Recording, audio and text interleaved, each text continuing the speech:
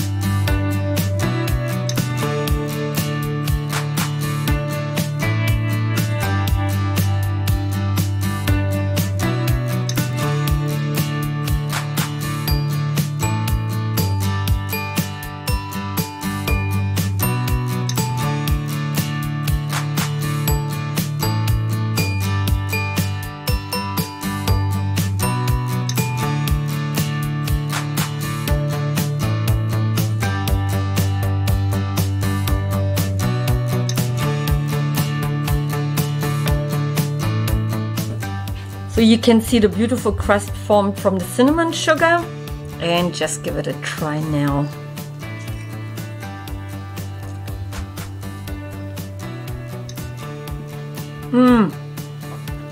So delicious. Now I hope you liked this video, and if you liked it, just give it a thumbs up and subscribe to my cooking channel, Sweetest Cooking. I hope to see you in the next video. Until then, sweetest cooking, everyone.